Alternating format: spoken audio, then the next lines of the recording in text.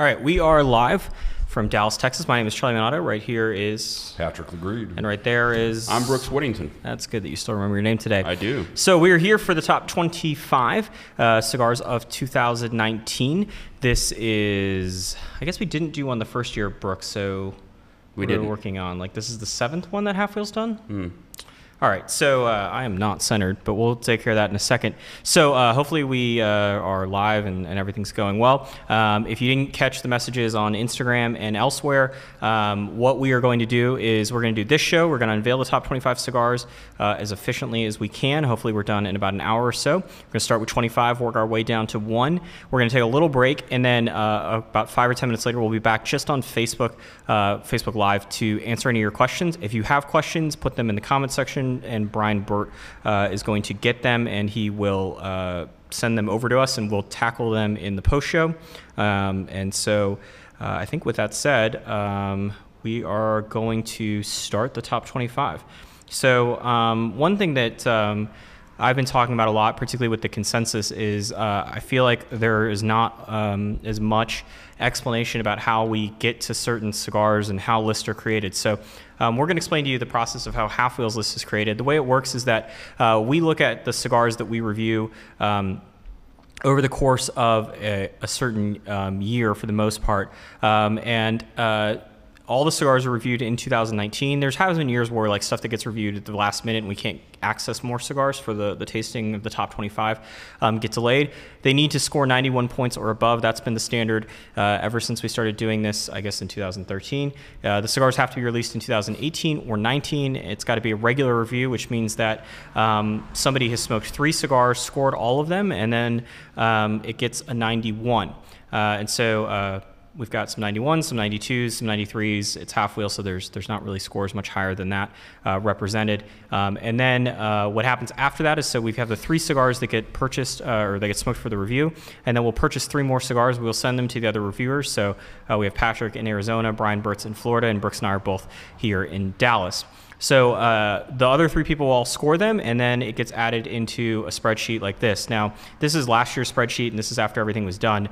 Normally, the spreadsheet is the yellow columns are usually they're all blacked out until all the scores are put in. So that way, no one can see kind of what is trending to be the #1 cigar of the year, et cetera. You can see up there that there are some there was a tie in between 4th and 5th, and there was #1 and 2 was very close, as well as I believe 25 and 26 were extremely close last year. So we did the same exact process this year, and that's what led to the list. So without any delay, we're going to go ahead and get started, and we will get started with number 25. So while a lot of companies have been adding AJ Fernandez to their bands, including Altadis USA, this year they reached out to another company, for the H. Upmann Hispaniola by Jose Mendez Bellicoso. So this is the 175th anniversary year of the H. Upmann brand. And Jose Mendez, if you're not familiar with him, is a tobacco grower, and Jose Pepe Mendez is credited with being one of the people that really developed premium cigar tobacco in the Dominican Republic. His name's appeared on a couple other lines, namely the Monte Cristo line with Pilotico. The Monte Cristo used Pilotico in 2015 with the 80th anniversary, and then the Monte Cristo Pilotico Pepe Mendez, it was in 2016. So in terms of a blend, lots of Dominican tobacco. There's an Olo binder as well as Pilotico and Andullo, which is kind of a funky process where the tobacco is compressed into these rolls, or you call them logs if you want, and creates a really interesting profile. Then it gets an Ecuadorian Sumatra wrapper, and then there's Nicaraguan tobacco in the filler as well. So as I mentioned in my review, this cigar checked a lot of boxes. It covers a lot of spots on the flavor wheel as far as I was concerned. Sweetness, creaminess, earth, pepper, woods, and it does it really nicely in terms of bringing them all together. And you know, I think I can speak for all of us. I don't go into a cigar with expectations other than just I'm going to smoke it and see what I like about it. And I can tell you that this one certainly exceeded sort of my baseline for a good premium cigar, and really was a fitting addition for the 175th anniversary of H. Upmann. Yeah, no, the cigar was good. Obviously, to make this list, you got to be a good cigar. One thing that's a little confusing, and I feel like you and I have both been to the Jose Mendez facility. you've been there much more extensively than I have, but we've both been there. It's an impressive facility, perhaps the world's largest premium cigar tobacco processing facility, at least the largest one I've ever been to. But for consumers, this has to be confusing as hell because they don't roll any cigars at Jose Mendez. These are rolled at the same factory where most Montecristos and Romeos are rolled. And I really wish with this release they would have done, I guess, like a bit more to tell the story of Pepe Mendez. It just seemed like it was like there was the release a couple years ago with his face on it. That was the Montecristo. That one I think was a little bit much better like story well told. And the other question that I would have is like most of the cigars that come out of Tabacalera de Garcia use a fair bit of tobacco from the Jose Mendez facility, and like what makes this one different like than those. And those are the types of things that I guess you can nitpick at, but a good cigar nonetheless. Yeah, again, like I said, the one thing I can just remember smoking and going like this exceeds sort of not just the baseline expectations for any premium cigar, but the marks that a better cigar is generally going to hit. So that's number 25, the H. Upmann Hispaniola by Jose Mendez from Altadas. And now moving on to number 24, we travel to Honduras, and Oscar Valladares and the Wild Hunter. One of two new lines at the trade show this year from Valladares. It's a Honduran Puro, available both in a natural and a Maduro. We smoked the natural, and I really loved it. And I'll be honest, like, you're going to see Honduran tobacco mentioned every so often, and a lot of times it seems like it doesn't get the recognition it deserves. But Oscar Valladares is quickly becoming one of the premium producers of Honduran tobacco as well as Honduran Puro cigars. And when it's done right, it's fantastic, and I think that's what he did with this cigar. Yeah, when I photographed this, when I took these out of the box to photograph them, I was very surprised. It smelled almost infused to me. Very, very distinct and strong smell. Sweet, floral, fruit. I was very surprised at how it smelled and was wondering how it would taste in your review. So I was glad to hear it. Yeah, and that's, again, we did packaging yesterday, but the packaging on this was also incredible with definitely the Wild Hunter camouflage. And it was definitely like nominated for sure. Absolutely. So 24 is the Oscar Valladares Wild Hunter Natural, and now it takes us to number 23, which is the Illusion Epernay 10th Anniversary Diasta. Now, I'll be the first to admit I've grown a bit jaded by reviewing a different anniversary cigar seemingly every week, but this one was one that got me excited. Originally released in 2009 as a follow-up to ECCJ, Epernay has become known as being a little bit milder of a line from Illusion, designed to be paired with champagne. And one of the things that I really liked about this going into it was the backstory, which is that Dion Giolito has family still in the Valle d'Aosta in northern Italy.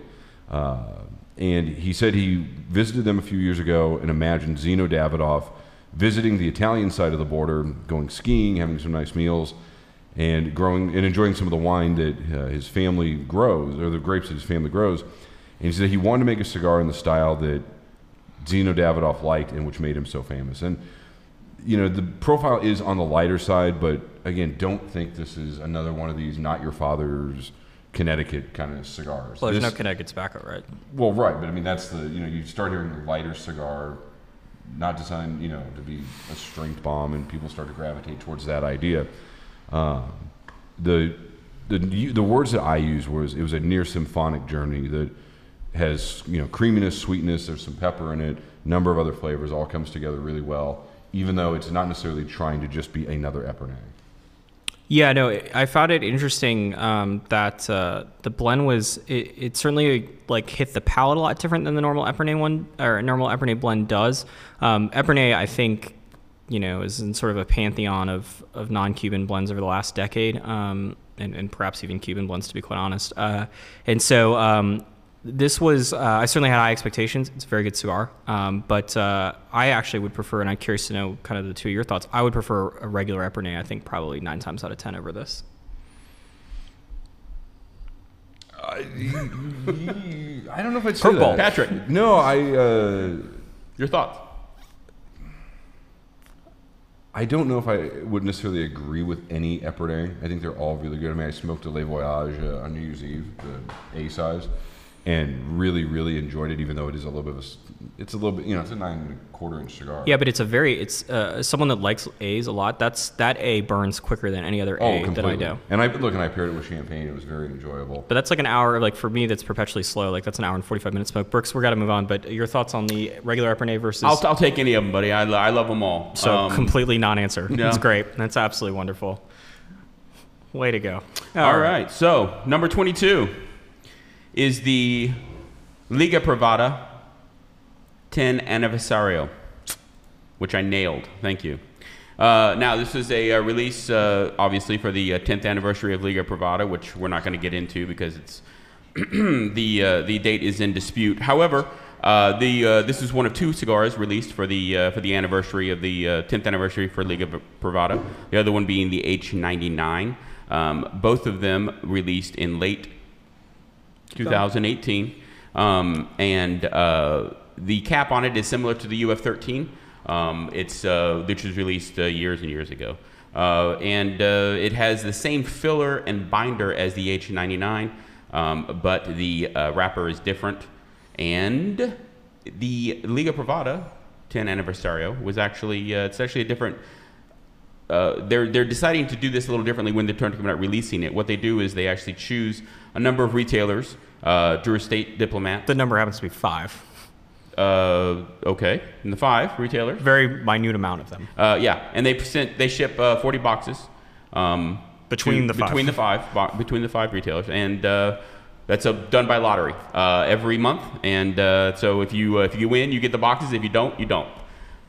This was a very good cigar. What I found interesting about it was that I had smoked quite a bit of Liga Privada back in the day and years ago, and I've kind of gotten away from it a little bit because I didn't feel like that the profile was the same as what I remembered.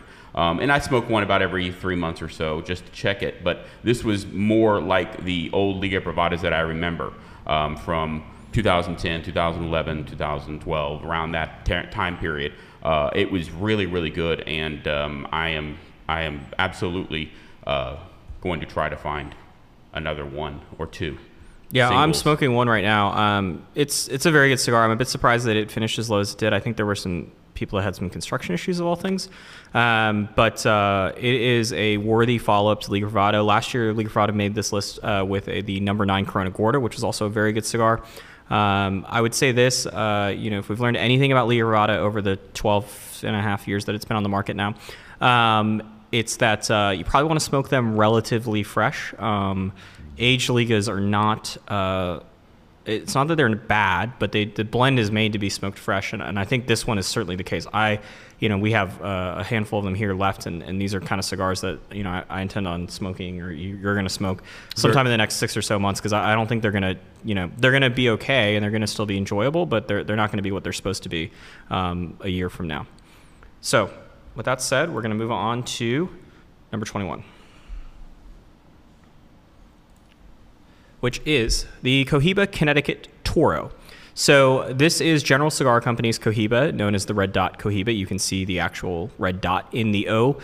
This was released at the beginning of the year. It is very clearly an attempt to go after Davidoff White Label with the white bands. There's even like soft packs, very reminiscent of Davidoff.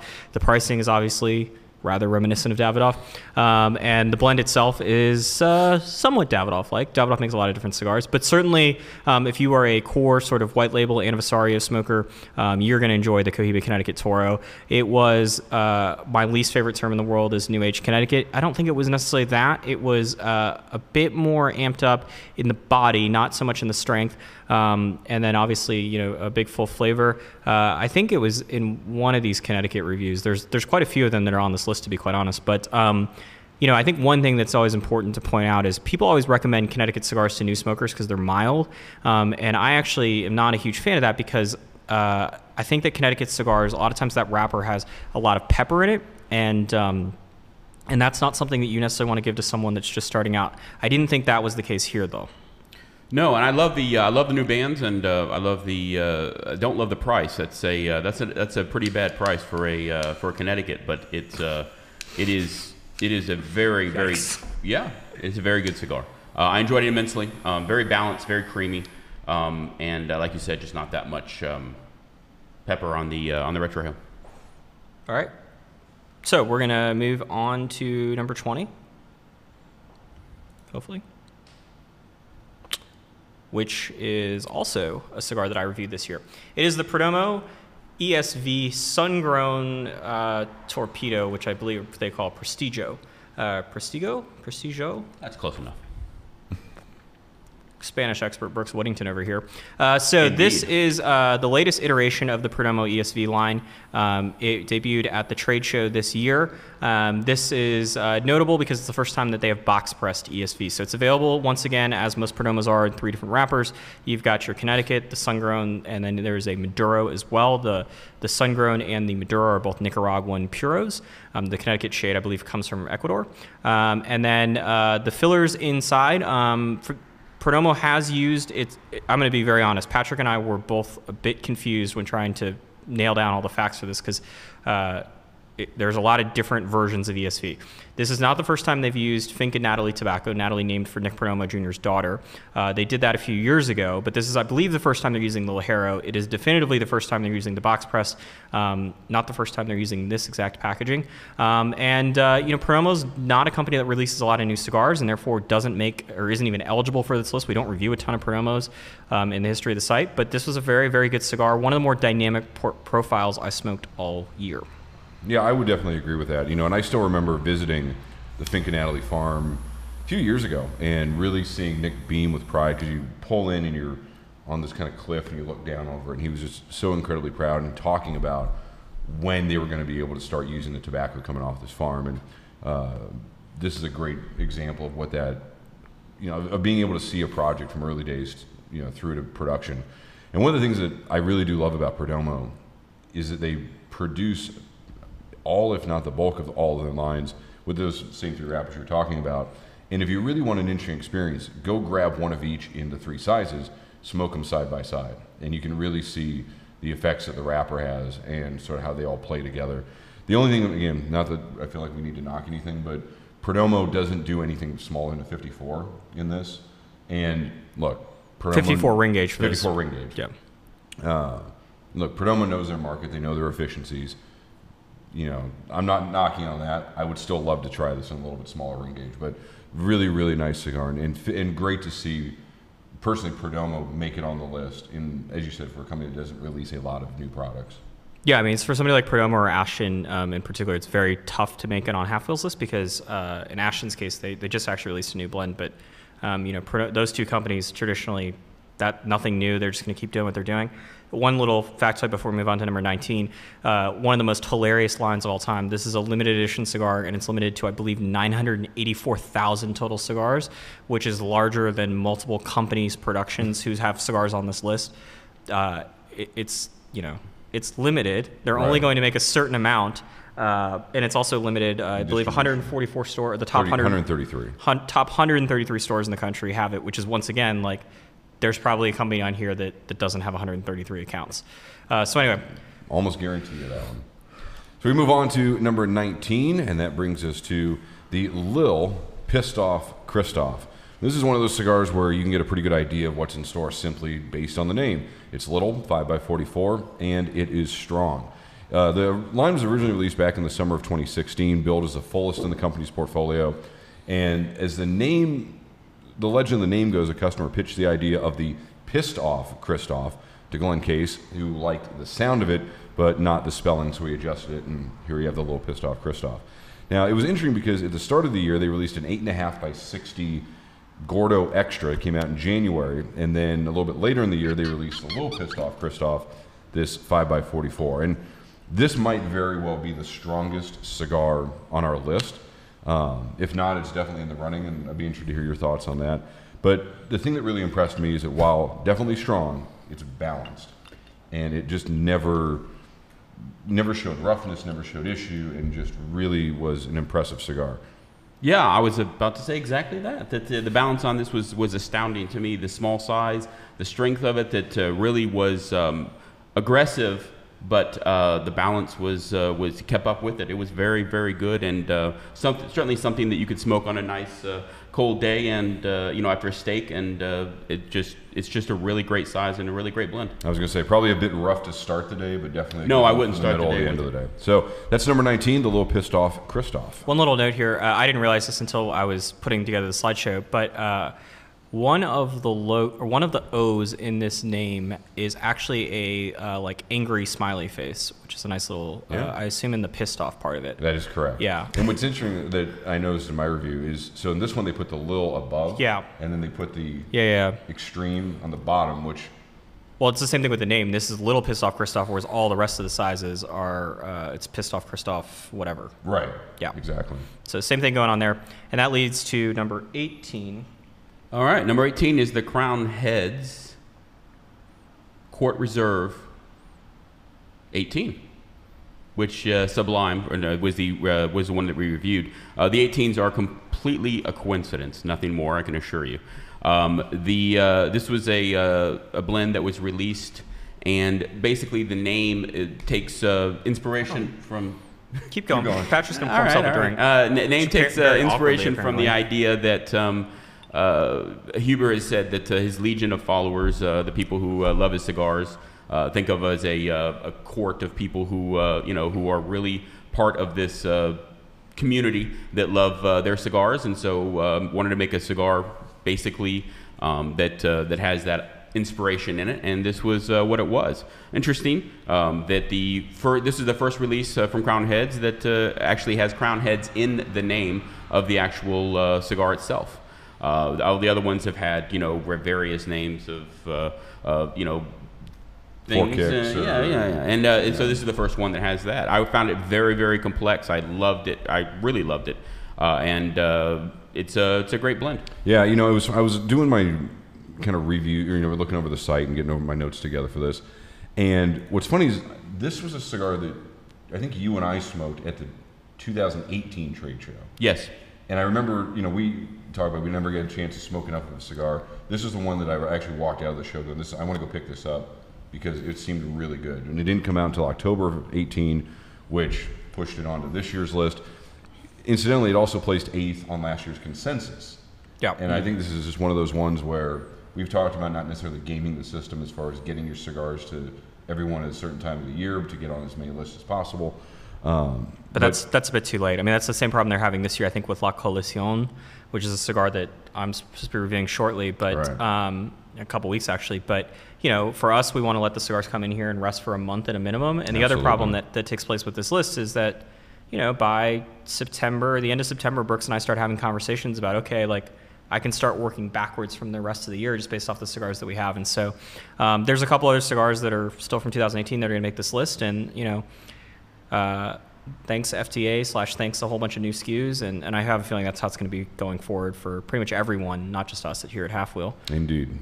So we're going to move on to number 17, and that is the Viaje Exclusivo Leaded Edición Limitada Corona Gorda, or Corona Gorda Edición Limitada, as I just butchered that. So this is... as Brian Burt breaks down on the site when the top 25 post actually goes up.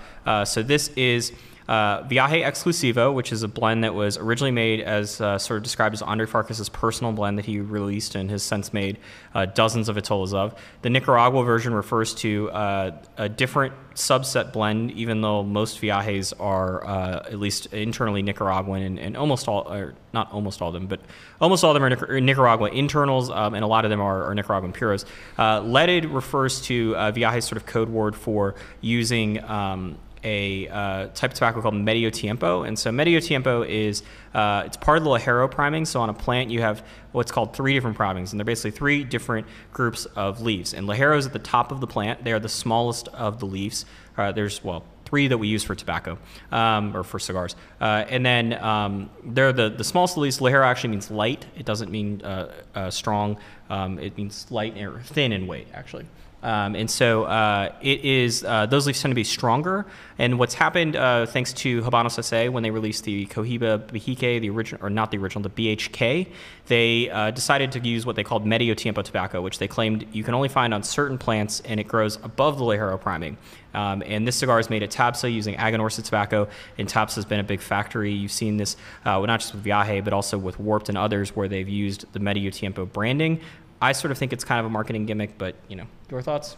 Yeah, I don't necessarily know if it's a gimmick. I think it's, look, everyone's trying to find ways to carve out a little bit of space for themselves in the market. And certainly BHK was a, flagship, halo, top-notch, whatever. It was a very good cigar. Whatever you want to call it. And it was fantastic.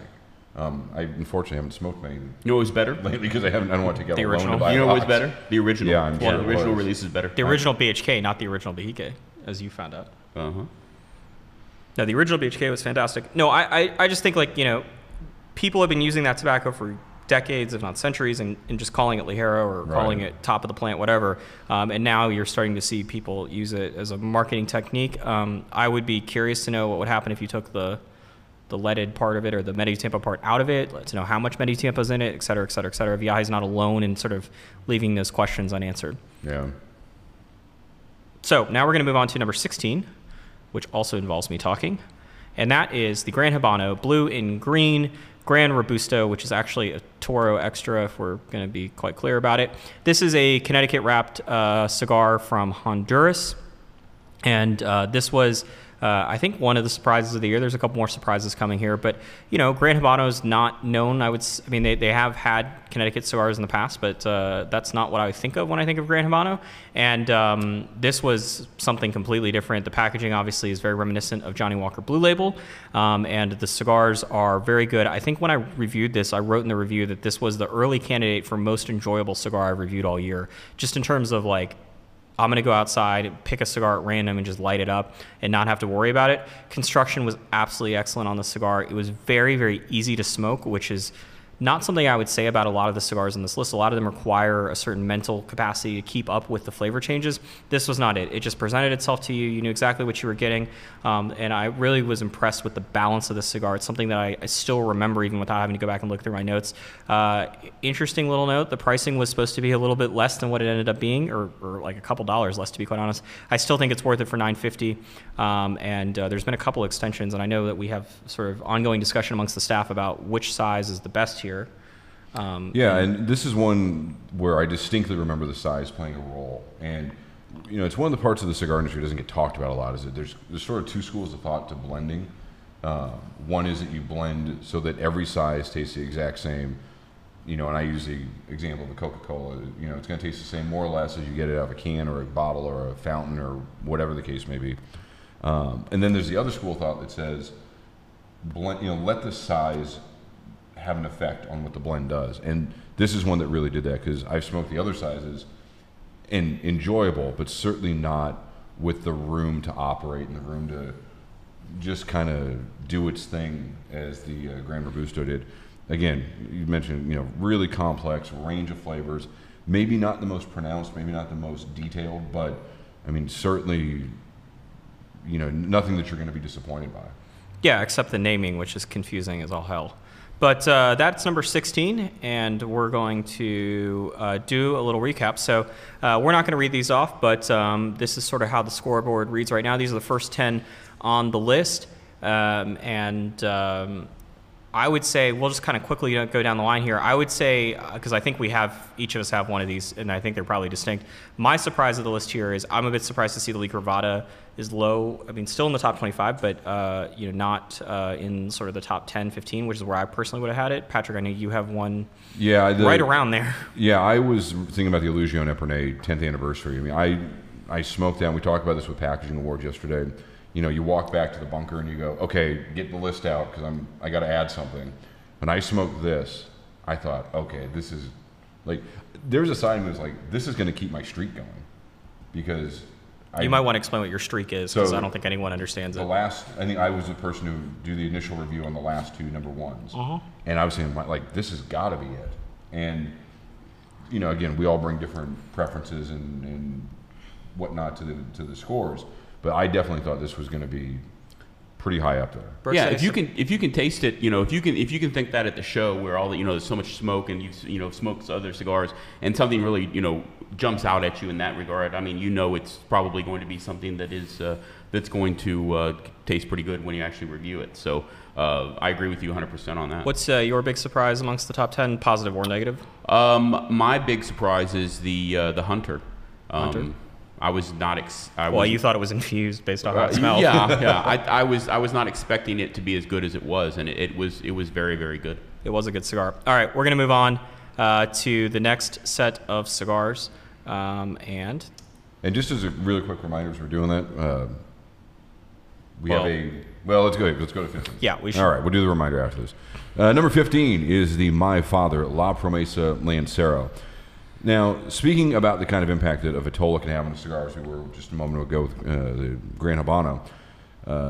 This cigar really shone brightest, in my opinion, I think in the group's opinion, in this Lancero format. The backstory is that when Jose Pepin Garcia left Cuba, he made them a promise that he would succeed in his new life, and that promise is being fulfilled in this cigar.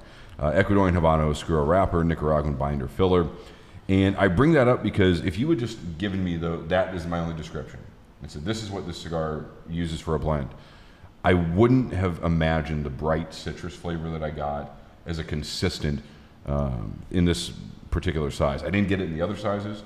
For whatever reason, it started off as tangerine and dried mango, orange, sort of that range of flavors was this overriding note that went through just, and again, I use music analogies a lot, like a fantastic violinist or flutist, playing in front of a symphony. There's a lot going on behind it, but there is this one note that just really carries this cigar. Construction was fantastic, and I think, Charlie, that's where I'll turn it over to you. Yeah, no, look, I think I wrote this review, or I'm fairly certain, although I can't keep track of what day of the week it is at this point. But if you sort of gave me some tobacco and I picked some tobacco and I got to go to any factory in the world to make Lanceros, I think the one that I would choose, or at least the one I would choose right off the top of my head, would be My Father. As someone that has smoked probably nearing 200 different Lanceros from all around the world, Pepin has consistently made Lanceros. They're very, very good with very, very good construction. There was a little bit of a period of time where that wasn't the case, maybe 4 or 5 years ago, where I was noticing amongst the My Father number 4, which I think is probably the best regular production Lancero that you can go to a shop and just pick up, where that was, having some rough spots, but they seem to have figured it out. And I think this is, much like you mentioned with the Perdomo, I think this is a scenario where it would be fun to smoke a My Father number 4 and a La Promesa Lancero, two different profiles, two very, very similar bands, same factory, etc., but two different profiles from the house of Pepin. So we're going to move on to number 14 now. Hopefully. Am I doing this? Are you good? Oh, yeah. No, it is me. Okay, look at that. Hey. So number 14 is the HVC 500 years anniversary. You might be wondering, HVC is not even 10 years old. Why do they have a 500th anniversary? Last year was the 500th anniversary of Havana, Cuba. HVC is named after Havana, literally Havana City. And so Rene Lorenzo, the company's founder, is from Havana, as many people in the cigar industry actually are. But he's sort of a new crop. He's much younger than most of the people that are in the industry that are from Havana. HVC broke out a few years ago with La Rosa, which made our top 10. That cigar was fantastic.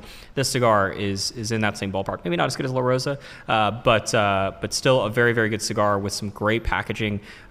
This is just another example of, it's crazy to think how many cigars come out that are, from Tabsa and Raices that are Aganorsa. It's the same Criollo Corojo, and yet whether it's HVC, Illusione, Viaje, Aganorsa, Leaf themselves, Warped, and a whole bunch of others. Now you got people like Gurkha in there as well. And they're coming up with a ton of different blends and not what you would necessarily think of as a Nicaraguan Puro.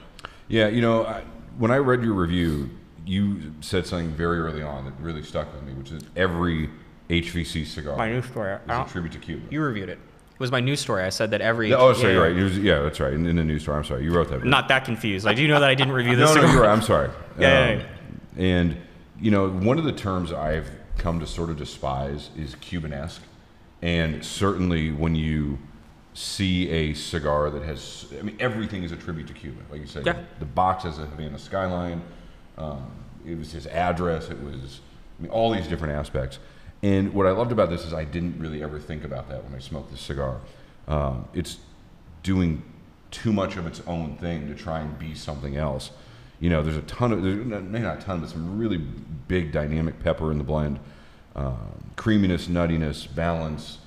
Just, I mean, all the things, you know, again, keep checking the boxes. So, again, I'm hesitant to compare it to La Rosa or any of the other lines because then you're going off memory and whatnot. But I will tell you, like, I love the cigar, I love the box, and I'm really looking forward to seeing Rainier hopefully at the in Nicaragua next week. All right, number 13 is the Neanderthal LH. This is Roma Craft, the largest Neanderthal to date, I believe. And it was launched as a pre-launched, if you will, as a store at a specific store, which I forget. Tinderbox, maybe? Sorry? Tinderbox? No, it was released actually to the people who are going to get this trophy. So this is actually a trophy for Fine Ash for the Quesada Reservada that won a few years ago. We had promised Sam that we would give him a trophy because that was a store exclusive, and Sam got the first 100 boxes, if I'm not mistaken, of the Neanderthal. Mm-hmm. And this is a very, very strong cigar, but one of the things I loved about it, Neanderthal is a very strong blend in general, but one of the things I loved about it was the fact that the flavors and the complexity really kept up with the strength. It's really a dense profile, and it's strong, it's aggressive, but the flavors just never let up and really, really kept up with it. Yeah, no, I reviewed this cigar. Neanderthal... You know, Neanderthal actually made the top 3. The OM Lancero, which was a Stogie's exclusive and is now somewhere else as well. You just read about it. Yeah. Fine Ash. Yeah, also Fine Ash. Fine Ash. Yeah. Actually on sale now, and then it'll a limited bit, and then. And if you use the coupon code Patrick, you can get 10% off at checkout. Shout out to Arizona and Glendale. But yeah, so the OM made the top 3, despite the fact I think all of us would say that Neanderthal is not the most complex of blends, certainly not the most complex blend that Roma Craft makes.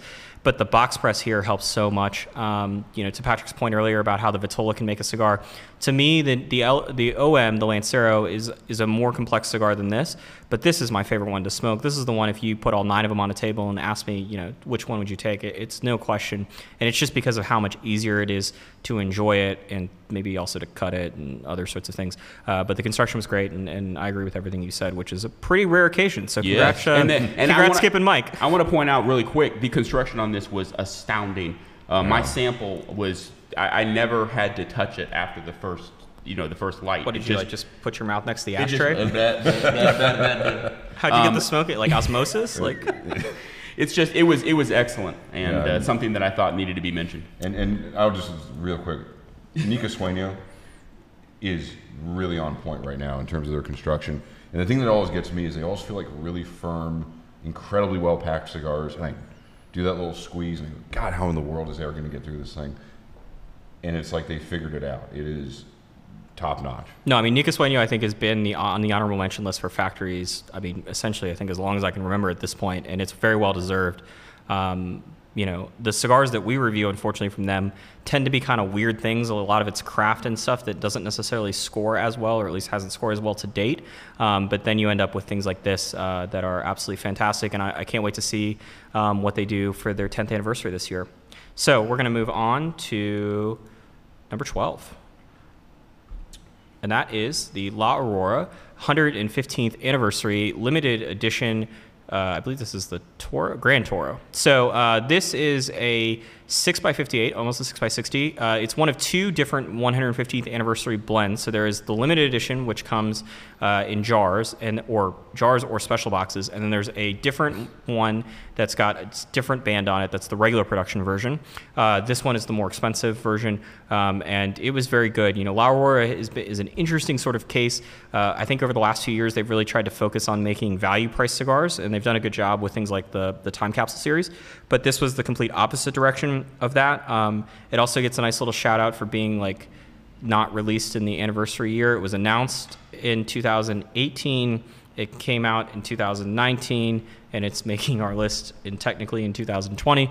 But a very good cigar nonetheless. And you know, one of the pleasant surprises, Laura Roar's made a lot of very good cigars over the years, but we just haven't seen in them as much when it comes to their new stuff, I would say in the last 3 or 4 years. Yeah, you know, when I think back to the days when I really got into cigar smoking with regularity and with purpose, and it was when La Aurora had the Cien Años and the 107, and it was like, they were front and center every humidor I was in. Twitter was just lighting up whenever something would come out. They had Twitter back then? All 78 people. It was, yeah, I mean, you can only text like 20 characters at a time, but it was the good old glory days of Twitter. And so for me, it's really nice to see La Aurora return to prominence in humidors. And I don't know if it's just an anniversary cigar thing is going to be what does it, but you know, I think like you, I wish the release had been a little bit cleaner. It was confusing as hell. Yeah, I mean, there was the limited versus the regular. Blend info was varied. I mean, there was... They actually, the blend info, they told multiple people different things. Right, and that's what I thought was sort of the downside going into it, is it didn't seem like a really clean release. And in terms I think at one point, we had one set of information, Cigar Aficionado had another set of information, and there was another set of information on La Aurora's website, and I don't think any of the three of them were 100% correct. Yeah. That all said... Sticker. They get a trophy for that. They do. But the cigar is incredibly good. And again, for me, it's nice to see La Aurora come back into places of prominence. You know, there's certain brands, not that we cheer for anybody, but it's nice to see brands in good spots in the humidor. No, absolutely. And it seems like this is selling well. I've seen on a couple of online retailers where they, you know, it's in stock and then it's sold out. And so kudos to La Aurora and Miami Cigar Company, their U.S. distributor. And that we're going to get to number 11, and then we'll take a little break. And so that cigar, oops, sorry. There was a number 11 graphic that showed up, but you didn't see it. But you'll see this one. It is the Aroa Amastron 1118, which might as well be known as Camacho Diploma 3.0 or whatever number we're on at this point. So this is from Christian Aroa's CLE. This is a Honduran Puro. Jamastran refers to the Jamastran Valley, which is the area where they grow a lot of tobacco that on the Honduran-Nicaraguan border. And it is made at the El Aladino factory in Donlí. It is in the 1118 Perfecto size, which is a size that Christian and his father made famous when they owned Camacho. This cigar looks like a diploma. It comes in the triangular boxes that the Camacho diplomas were known for, and actually the Davidoff version of Camacho was brought back. And it was absolutely fantastic. We have a buddy of ours, Brooks and I, who lives here in Dallas, who loves like medium full Corojo, like flavorful Corojo. And I remember when I was smoking the cigar, I smoked the second sample, and I texted him. I was like, hey, just so you know, like, I don't know if you're still smoking cigars with a ton of regularity, but like the next time you're in a shop, look for this. This has your name written all over it. And quite honestly, it had my name and I think your name as well, Brooks, written all over it. I was astounded by this cigar. I smoked it and just, I was like, wow, I've got to get some of these. This is really good, really amazing. I'm not, you know, CLE obviously can make good cigars, but I had no preconceptions going into it. And usually Honduran tobacco is not something that I gravitate towards. And it blew me away. It is definitely, I think it should have gone a lot higher, which I guess we can mention in just a minute. But I just love it. Yeah, and again, I've said it before, I'll keep saying it.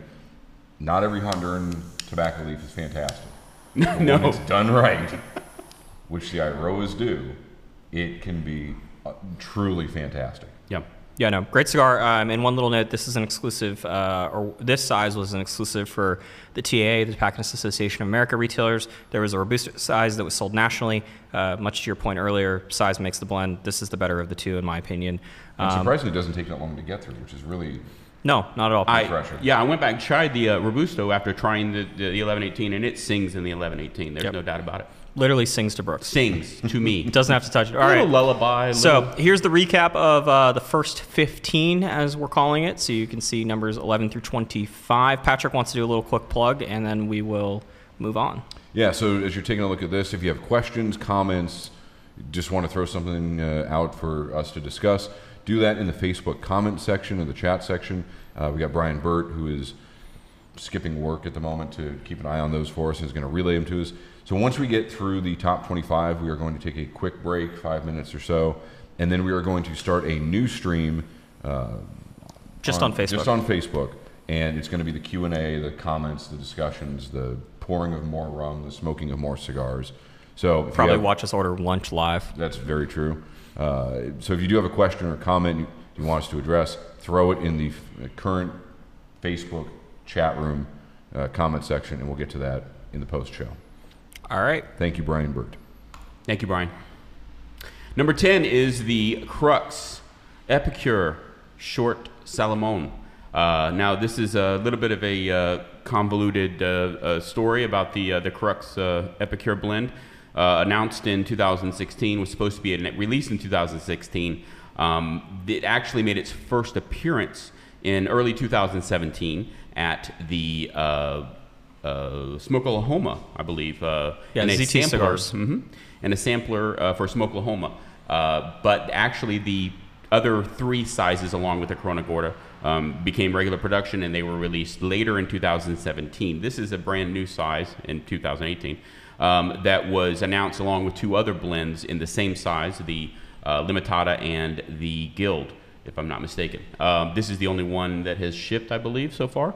But this was something that I had tried the Corona Gorda and I liked it. It's a nice little Connecticut, but this is much better in terms of the blend itself. It really is great, creamy, sweet. A little bit of pepper on the retrohale and nutty.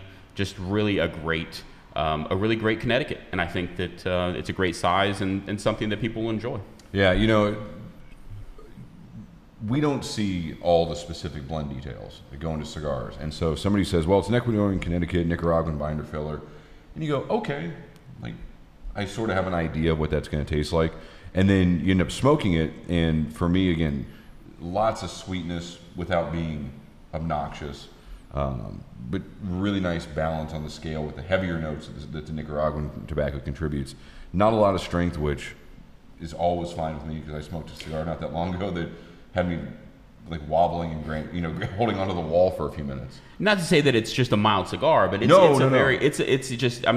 got enough strength to keep things interesting. It's just not. It's not the main point at any point during the profile at all. I believe. Right, and again, this is one of those cigars that, again, first half of the year release, only 5,000 if I'm not mistaken, and at least the stores in my area seem to sell through them pretty quickly. So again, I was thinking about this and going, man, I haven't seen this cigar in a while. And then you go back and realize, well, it came out in the spring and there was only 5,000 of them, and it's a good cigar. Yeah, it was their first Connecticut blend, Crux's first Connecticut blend, and I'm interested to see if they come out with something else based on that. Indeed. So that's number 10, the Crux Epicure Short Salomon. We now move to number 9. All right, Dunbarton and Saka fans, you can finally exhale as the number 9 goes to the Sin Compromiso Numero 6, an exclusive size that Steve made for Corona Cigar Company. Now, the line came out in 2018, 5 regular sizes, but a 6th was added just before the end of 2018 for Corona Cigar Company in Orlando. It's a 6x60, kept the same blend, meaning Mexican San Andreas Negro, Cultivo Tonto wrapper, and shout out to Steve for always being detailed with his blend information. Ecuadorian Habano binder, Nicaraguan filler.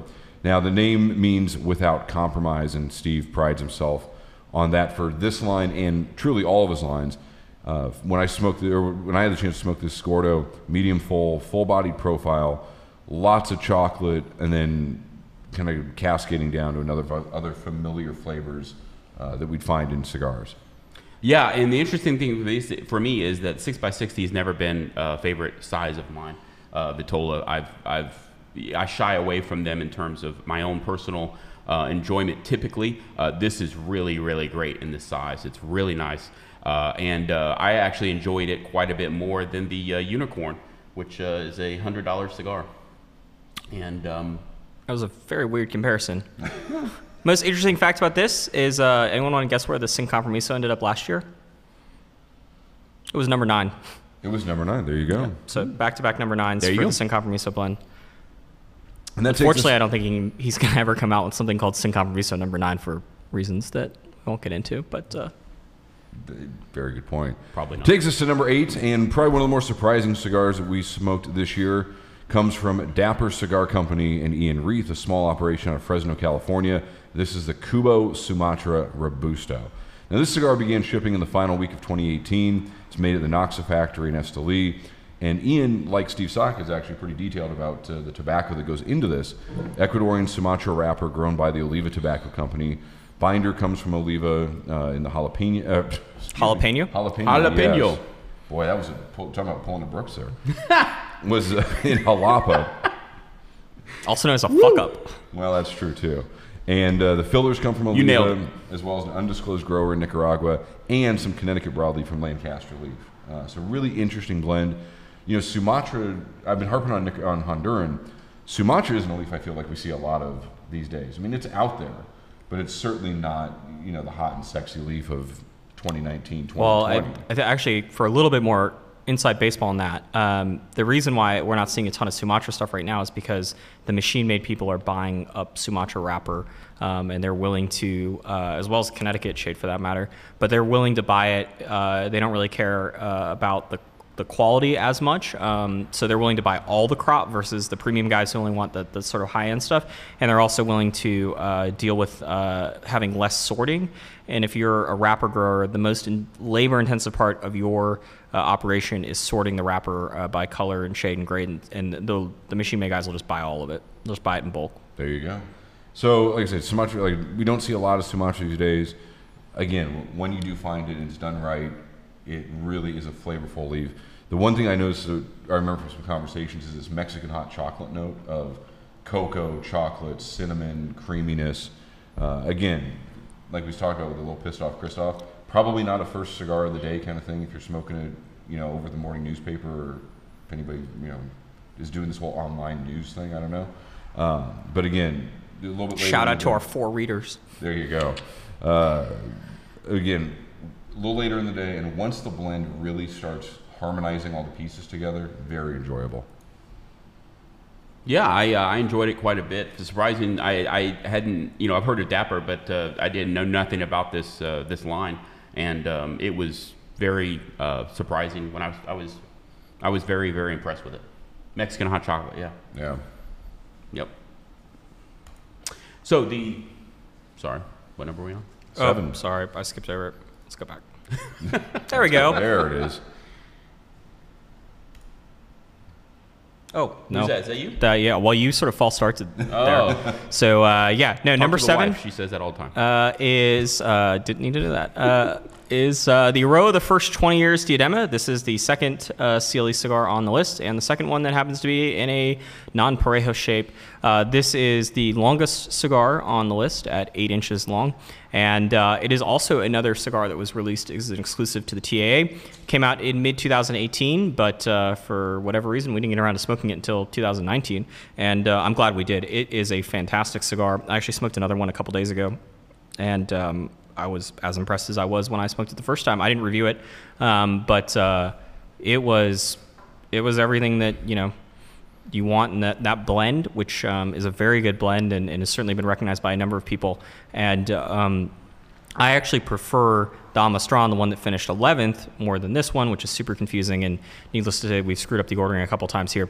But this one scored higher with us. And I think, if I'm not mistaken, the big difference here was the construction on this was flawless, I think, across the board, whereas I think the Amastron had maybe a couple little hiccups here and there. And with something like the top 25, and you start talking about the top 15, a hiccup here and there is the difference between 5 places or 4 places. And so another fantastic cigar from CLE, who is certainly sort of one of the surprise companies of the year and of our list. Yeah, and again, Honduran tobacco, done right, very good. What's notable about this one is that the wrapper is a Mexican seed, but Honduran grown. And I think we've had some little backs and forths about where we taste, like, there's points where you actually think like you're tasting a Mexican San Andreas flavor from the cigar, but then you realize this is still all Honduran. That was one of the things that stuck with me. And again, too, with this one, not a very long smoking time, a little over 2 hours, which for a cigar of that size is refreshingly impressive, maybe, that you don't have to buckle it in for 4 hours to get through it. No, and the other part was it was, despite the size, which is a little awkward when you first get started, it was just super easy to smoke. And I think that made when I was smoking the other day, I was a bit surprised how quickly I was going through it, and it was because it was, you know, you go a little bit quicker, and the cigar doesn't punish you for it. And you know, certainly 2 cigars in the top 11 for Sealy is an impressive year, and I would gladly smoke both of them again just about any day of the week. So that brings us to number 6, which is, I believe, Brooks's. Number 6. This is the TAA 51th. There we go. 51th. Doesn't make much sense, but that's makes what's a lot of sense actually. But keep going. That's what's on the band. It's supposed to be 51st. The factory apparently screwed up the band. But that is what it says on the band. It is a exclusive. It was an exclusive for the TAA, which you're going to hear a lot or have heard a lot today. But it's a 5th cigar TAA release that's been on our list from Tatuaje over the years. It is also the first one that's actually incorporated a Mexican San Andreas wrapper. The vast majority of his TAA releases, Pete's TAA releases, have been made up of a Connecticut broadleaf wrapper. I found it to be just excellent. It's wonderful. It was not as much pepper as the Connecticut broadleaf cigars that he normally releases. A little bit more sweetness to me, and really just a great profile along with some really nice balance. Yeah, no, it was the TA cigars, I think, have quietly become, the original TA were based on what we were told is they were based on sort of 2 legendary single store releases from Tatuaje, the Barkley Rex and the Pork Tenderloin. And the TA, the first TA was extremely good. The 2014, I believe, won our Cigar of the Year.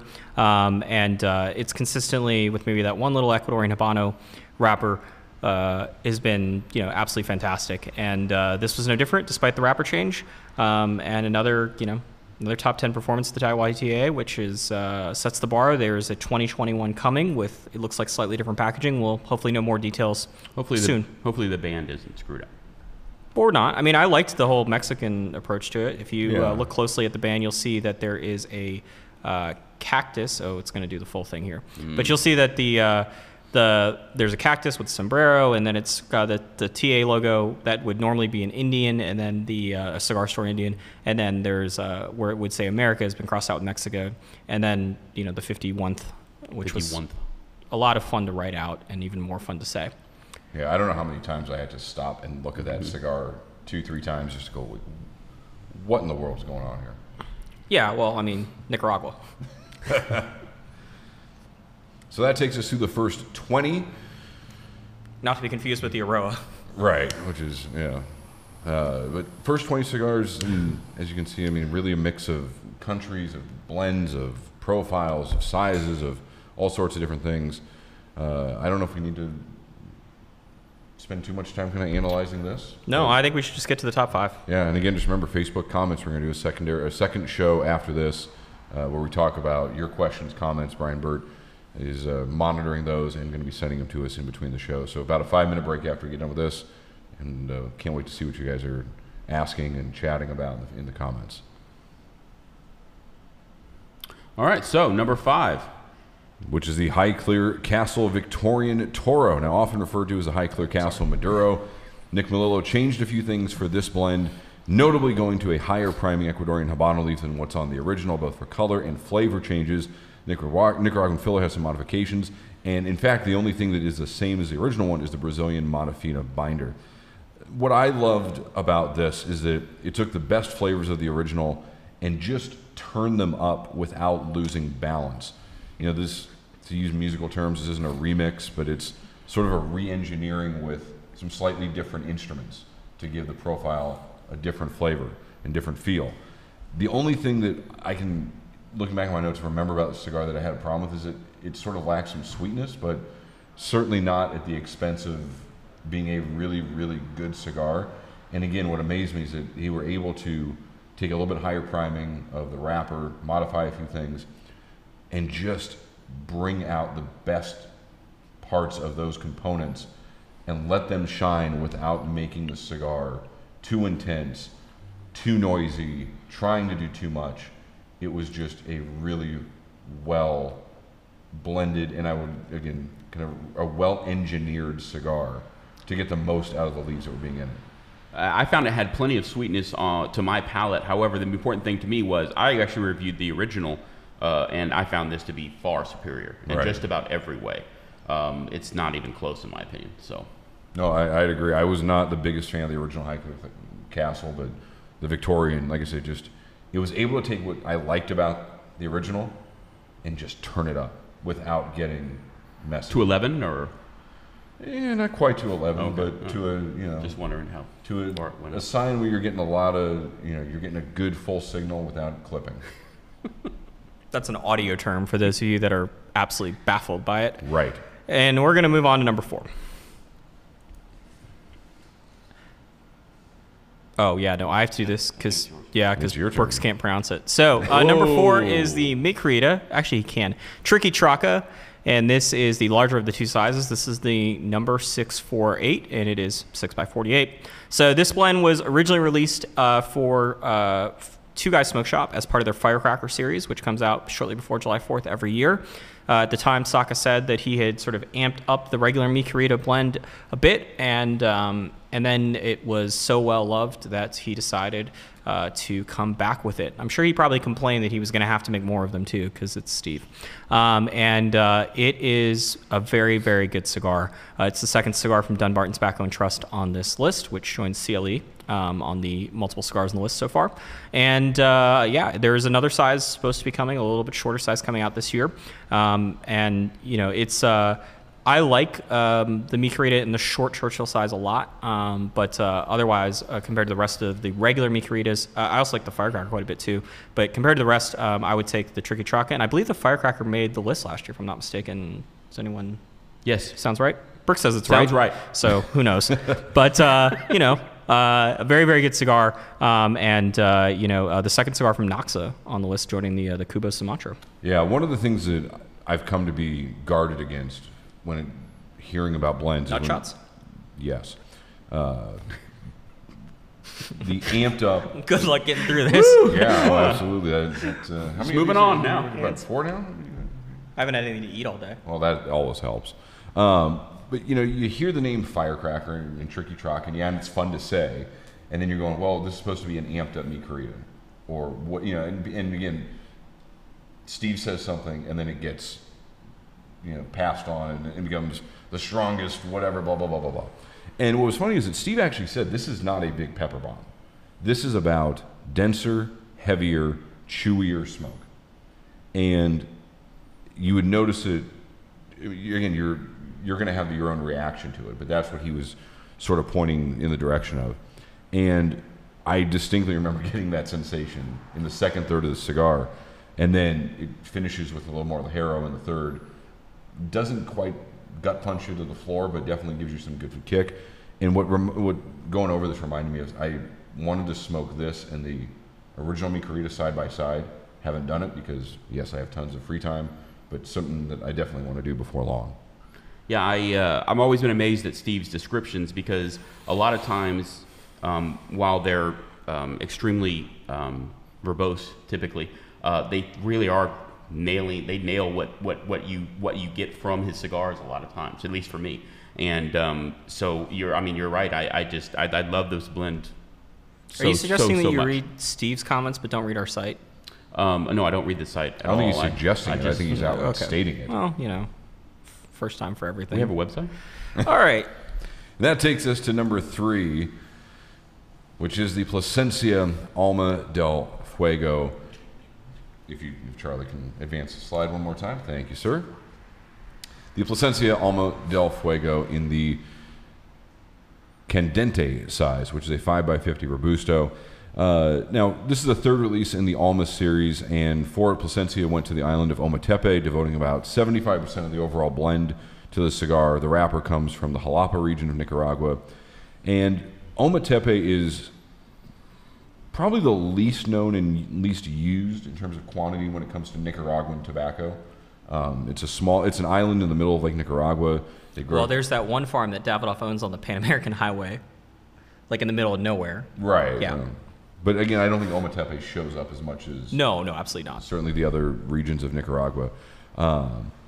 It's not always necessarily the most agreeable tobacco because it can be very earthy, very rich, very hearty. Yeah, Brooks hates it. Peppery. Very aggressive on the palate to me. And again, when it's done right, though, I think it works really, really well, and that's what it does here. Earthy, rich cigar. I also got some really nice aloe sweetness out of it that I thought was really enjoyable. And I think a lot of times sweetness gets overlooked in strong cigars, but they usually go hand in hand. But plenty of pepper, meaty, and also a really nice progression through the flavors. That was one of the things I noted from when I smoked. And in fact, I was in a store just the other day and grabbed this as well as the other two. And I still maintain this is the best of the 3 Alma releases so far. And again, nothing against Alma Fuerte, Alma del Campo. Both very, very good cigars. But for me, this one just stood a little bit taller than the other two. I was shocked at how much I like this because of that Ometepe. I cannot stand that tobacco and anything that has anything with it. It's so aggressive on my palate for some reason. But for whatever reason, they did it right, and it really everything comes together for this cigar. It's really, really a great cigar, no doubt. Little note from the PCA show was it was IPCPR. It was IPCPR at the time. Yeah. Then was the idea that they had this Plasencia had a package box that was on a pedestal that had fake flames coming out of the bottom of it, and it looked so real that apparently they had to have the fire marshal come and look at it and make sure it wasn't real flames coming up and toasting things before they allowed it to go forward. So just a little note that doesn't mean anything about the No, it was cigar. super impressive. Daniel Marshall had a campfire too. And it was certainly well talked about, the show. That's one thing. I mean, it was... I think that whole series has been talked about quite a bit. I think as it progresses, I think that it's really starting to put Plasencia more on the map in terms of having their own blends and having their own identity as opposed to just a factory where factory for hire thousands kind of thing, thousands of blends are made. Right. No, absolutely.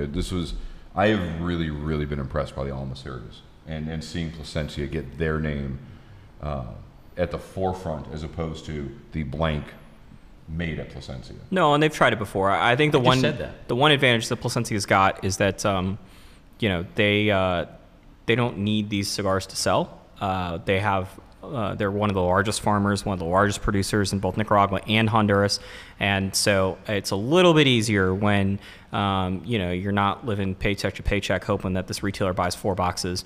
And Plasencia's been able to do it right this time. It's also helpful that they've had a sort of second approach to it. They've had other cigars sold through General in the past with their name on it, but they sort of took it a much different approach to it. They've certainly hired some very creative people to do the packaging. This is all the series has come with boxes that double as ashtrays. The sizes for the first one were super interesting. Not sizes that if you were having to, make sure that you sell all 5,000 cigars you roll this week, and Plasencia rolls a lot more than 5,000 cigars in a day.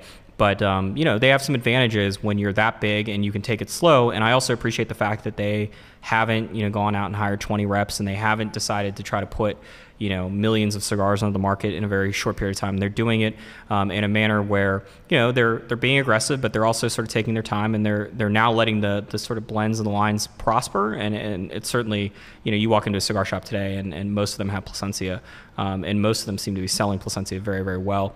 Sort of a similar trajectory to Oscar in the Leaf by Oscar, I guess, more so, but much different. Oscar's got a factory, Plasencia's got factories, right?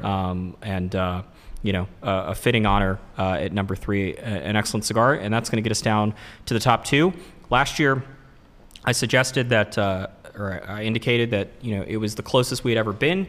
It was separated by 0.08 of a point, and this year it was separated by 0.015 between this cigar and the cigar that will ultimately take the top honors. But at number 2, it is the most expensive cigar on the list, the Cohiba Spectre CS19. This is the sophomore release for the Cohiba Spectre series. Cohiba is General Cigar Company's flagship brand. Spectre is sort of, I've sort of described it as no expense spared, although it's also $90, just like the first one was. It won and tied for the top packaging award yesterday from On Our List. The packaging is absolutely fantastic, and this cigar is equally fantastic. This is a cigar that is, the boxes are super impressive. The tubos are one of the more impressive tubos we've ever seen, to be quite frank. Cigar is rolled by a single pair. It's very limited production. There was about 280 boxes of 10 released this year. And it uses, if you've ever been to the General Cigar Factory, one of the things they love to show off on the tour is they have barrels of sherry, spent sherry barrels that they age tobacco in, and this uses some of that tobacco as well as a wrapper that's aged in other barrels. And one interesting note about this one, I was the one that reviewed it. The first 2 cigars I smoked, it was a very, very good cigar, but nothing, out of the ordinary. The third cigar I smoked, cut the cap and put it into my mouth to take a cold draw, and I realized that it was sweet tipped.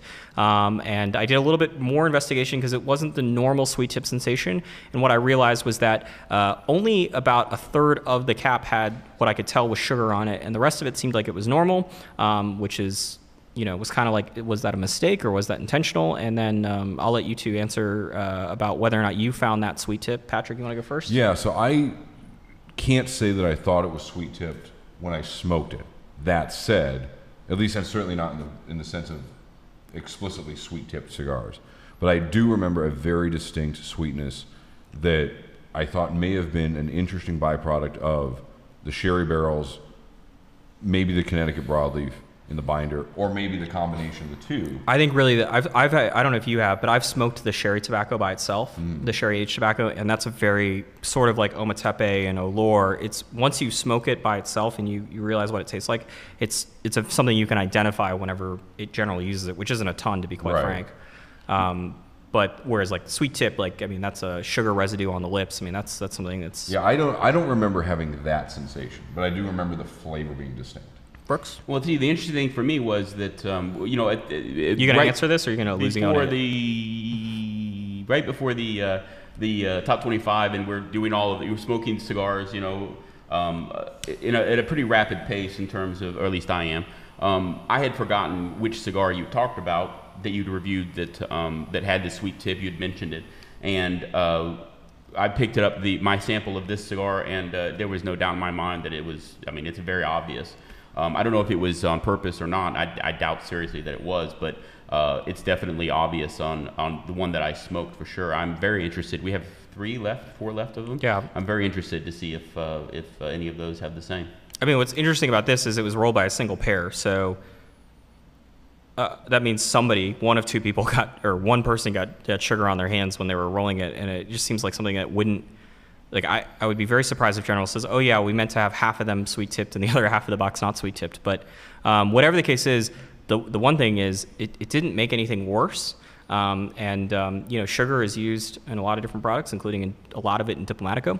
And it's done because people like sugar, and sweetness helps to bring out flavors oftentimes. And I don't think that the sweet tip made it any worse. To be quite frank, I probably would have scored. I don't remember how I scored each individual cigar, but it got a 93, and what that means is the cigars were very good across the board.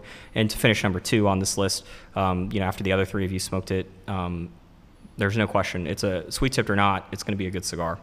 Yeah, at $90, you're really getting into a level of lavishness and luxury that I thought may be playing a bit of a role in what I was tasting, even at some points, because you go, maybe there's something about this I'm not getting in other cigars. And that's, again, I did not walk away from that cigar going sweet tipped, but definitely different than what I would get elsewhere. And to be clear, the blend is excellent. We talk about sweet tip a lot. And also not the same blend as the first release, which I think is worth pointing out. Mm-hmm. And I said this yesterday with packaging, and I'll repeat it anytime I mention the second release of Spectre. The first release was very good. The cigar was good. The packaging won our Packaging in the Years awards. But there were a couple things that felt a little bit flimsy and whatnot. But it was so sort of revolutionary in terms of how they decided to display the cigars. We thought it was worthy of the Packaging awards. Didn't make the top 25. This release, it seems like they figured out not only how to make whatever sort of holes were in the packaging, but also the cigar is absolutely excellent. I'm curious to see what General does. And that's the third company on the list to put 2 cigars on the list. All right. Anything else before we move on? I think it's that time. All right. Well, here is our top 25 so far. I hope my dad's not watching. He might have a seizure, and I might have to take responsibility for it. But our number 1 cigar of the year is going to show up on the screen now. It is the Hoya de Nicaragua Antaño CT in the Robusto size. This is the second consecutive year that Hoya de Nicaragua has taken the top honors from us, which I will get to in a second. This is going to be referred to as the Antaño Connecticut by everyone else, but officially it's called the CT. Or Sete. Yeah, depending on if your Spanish is good enough to do that. And it's, I believe, the least expensive cigar we ever had win top cigar honors at this site. And it is, we don't factor price into scores. This is simply just based off of what the performance is. And it's absolutely fantastic. There is, I mentioned this when I read up the Factory of the Year award, which Hoya won. There's no question when it comes to companies that are making new cigars over the last 18 months, 2 years, Hoya de Nicaragua is on a completely different level than anyone else. It is astonishing to see the quality of cigars they're putting out, not just for themselves, but also for the contract manufacturing that they do for people like Steve Saka at Dunbarton Tobacco and Trust, as well as Omar at Fratello. And it is an absolutely fantastic cigar, an easy cigar to smoke. And, one of the things, and then I'll open up for the rest of you guys, when I was reviewing it, it was like, well, is this more Antaño or more Connecticut? And the sort of conclusion is it's a little bit of both, because that's the obvious way is let's not answer the question. But I really, I wish they wouldn't have called it Antaño Connecticut. I wish they would have just called it something else and let it stand on itself, because it doesn't really remind me of Antaño, and it in many cases, and it also doesn't really remind me of Connecticut. It doesn't smoke like a Connecticut cigar. It's a medium full profile. And the last thing I'll say, and then we can have some more discussion about this cigar, is it's interesting to me that Hoya de Nicaragua has branded itself as we make strong cigars. We have Antaño Double Corojo, and then like in the last 5 years, they've said, well, you know what, we make strong cigars, but we can do other things too. So we're going to do Antaño Gran Reserva, the Numero Uno, which won last year, which is another Connecticut wrap cigar of all things. Cinco de Cadas wasn't it was a medium full cigar, but it wasn't, balls to the wall strength, which is something that they've actually used in marketing for Antaño. And yet it seems like Hoya de Nicaragua, they don't actually, volume-wise, most of their volume is not super strong cigars. They're not making the strongest cigars in the world. I would say Roma Craft's making stronger cigars with Cro-Magnon and Neanderthal. But also, Hoya de Nicaragua is making really good cigars in the medium plus to medium full portfolio in terms of strength and body and full flavor. And it's a fitting honor, and I don't know when we're going to give them not this trophy, but one that looks very similar to it. But it's very well deserved. And if you haven't had the cigar yet, you should obviously go out and try it. Yeah, I got stuck on two things about this cigar. One was the conversations we were having with Juan Martinez and Mario Perez at the trade show about how this cigar had seemingly been. There's so much smoke going in your face. That's very true. Hopefully it doesn't make me look less, or makes me look. Oh, yeah, give it to me. Less dead, whatever you called me yesterday. It's going to go all the way over. Yeah. But this was like the impossible cigar to make because it was a blending of Antaño and Connecticut. And I think there was this was called the White Man Can't Jump Project at one point, and would have been a better name. Well, except for the trademark thing. Put Brooks' face on it. But I really, can't jump. I mean, interesting project that I heard so many things we don't know how to make this Very work. high. We've tried it. We've done it. We've gone down this road. It didn't work. Now we're going to go down this road and it doesn't work.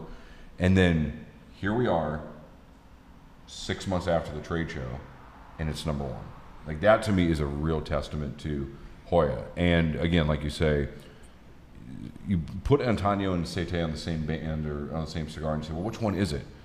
And again, not to not answer the question, you just say, don't worry about that. Just smoke the cigar. Enjoy it. Let it do what it's going to do. Take you where it wants to take you, and you'll get the most enjoyment out of it. Just don't think about it trying to be a Connecticut version of an Antaño or an Antaño version of a Connecticut. And I mean, I would say that, when you let that happen and you go clear mind, the journey is definitely worth it with this cigar. Yeah, I think Charlie nailed it. They should have named it something different, I think, because I think that it would have, it very easily can stand on its own.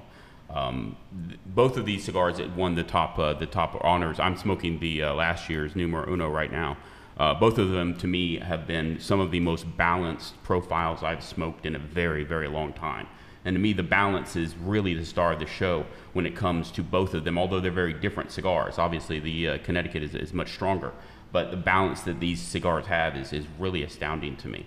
And just everything just seems to fall into place for this one and for the Uno, but for this one as well. It's very difficult, I imagine, to have something that is a stronger Connecticut that has that amazing confluence of flavors and balance and pepper and everything that you have in the profile that this has. I was really impressed with it, and there's no doubt that Hoya is making some of the best cigars in the world, as far as I'm concerned at this point. Interesting note. Although Charlie, you said that they do have a little bit, very small. What they described as a small farm. I don't know what that actually means. But Hoya does not own. They own one. They own one small farm. One small farm. They don't own any tobacco farms at all, other than this one small farm. None. And so all of the tobacco they're using for these amazing releases, including Saka, including Omar's Fratello brand, is all purchased from somebody else that theoretically anybody can purchase. It's really a testament to what they're doing. Is that they're nailing just about everything that I've had from them in the past 2 years. No, they're on a fantastic run. You know, if we learned anything earlier this week, and it's been the case of the entire history, sort of, or the recent history of it, you know, with the college football playoffs, it's easy to win one, or it's not easy, but it's a lot easier to win one. It's very difficult to win two. This is the first time we've ever had anyone win back-to-back. They're only the second company joining Davidoff to win multiple Half-Wheel Cigar of the Year awards. And, you know, they did it both by the skin of their teeth. But regardless, you know, to say you had two of the top two cigars in consecutive years is an incredible accomplishment. And be curious to see what they do in 2020. And I think with that, we're going to take a look at the full list, because we can do that now. Maybe. So there is the entire list in its full glory, the top 25 cigars of the year. For those curious, there was actually only 26 cigars eligible for the list. We had a conversation a few months ago when I realized that this was a possibility, that we may actually not have 25 cigars that score 91 points or above that are eligible. And we actually agreed at the time, and if this ever, I guess, comes up again, we'll just publish. If we only have 24, we'll publish a top 24.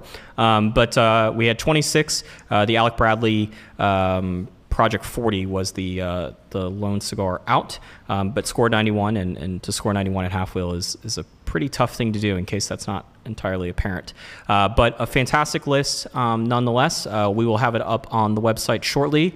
Before we go, we're going to go through a couple more slides. So as I've mentioned throughout, there were only 3 companies that managed to place 2 cigars on the list. It was Dunbarton Tobacco and Trust, General Cigar Company, and CLE. So congrats to those companies. It is a fantastic accomplishment. If you're making 2 of the top 25 cigars in any given year, that's saying something. And, you know, unlike I think a lot of other lists, you know, with Half-Wheel, we've sort of taken the approach of, we're going to put the 25 best cigars that meet these qualifications. We're not going to filter anything out. And so we've had some years, there was one year a few years ago where Ty Wally placed 5 cigars on the list. But this year we had more companies than ever before. And we also had a handful of factories that placed 2 cigars on the list. And so very familiar names, obviously, El Aladino, General Cigar, Dominicana, Hoya, and then the other 4, My Father, Naxa, Plasencia, and Tapsa, also managed to get 2 cigars on our list, which is, you know, an accomplishment in and of itself.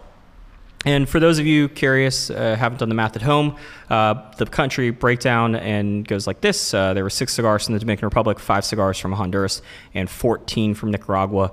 There was none from Cuba, America, or anywhere else. There were a couple Cuban cigars that got very close to being eligible but didn't ultimately make it. I'm sure that we'll probably breach the sort of, you know, why doesn't more Cuban cigars show up in your list? We had 2 last year, but there certainly are some tough things that cause that. So with that all said, if you have any questions, leave them either in the comment section below. Brian Burt's going to pull the last ones out before we end this video, and we will get those questions sent to us, and then we're going to address them on Facebook Live. I'm sure we'll talk about some other things. Hopefully we order some food, because Liga Privada 10 and rum is not the best way to start your day off, particularly if you only slept 4 hours last night. But this has been our top 25. As always at Half-Wheel, you know, we when Brooks and I sat down many years ago in Las Vegas at the trade show, he had the same amount of hair, and I actually had less hair. we sort of talked about what half-wheel, we didn't have a name at the time, but what we wanted to do, and that was create the cigar website that we would want to read. And, we try to do that every day of the week, and that extends to every individual thing we do, whether it's the news stories that we would want to read, whether it's the legislation content, even the Bismarck, North Dakota parts of it that we would want to read, the editorials we want to read, and certainly the top 25 list that we would want to see. Every year it kind of surprises me, and I can't imagine I'm alone in sort of what ends up on the top 25 list. It's certainly not my favorite 25 cigars list. It's not Patrick's 25 favorite cigars of the year. Not Brooks's favorite 25 cigars of the year. But if you make the list, you put out a really good cigar. And, congratulations to all of the companies that did that. And we'll be back in a bit. And one last plug. We do one last list, which is the consensus. It is not our list. It is curated by Halfwheel. So what I have done since... Curated by you. Yeah, well, you pop out a little bit here and there, and Patrick was doing some work for me yesterday on the consensus. But what we do is we take all of the top 25 lists, top 10 lists, whatever. There's some top 7 lists for reasons that are beyond me. But lists that are published by magazines, blogs, podcasters, YouTubers, etc. All the lists that I can find, there's a couple qualifications, and I put them into a spreadsheet, and then we try to, there's a basic formula about trying to figure out, kind of what all of the best of lists say are the best cigars of the year. That will be unveiled on Monday. I will be back here. Brooks and Patrick won't be, but I'll be back here in front of the camera smoking a cigar and unveiling the consensus. So tune in at noon Central Time, 1 Eastern, and what do we determine that was, 7 p.m. in the Netherlands? I believe so. 7 or 8 o'clock in Western Europe. So you can tune back in, and as we've mentioned a couple times, we're going to end this, and we will be back shortly. Any last words, Brooks? No. Toodles.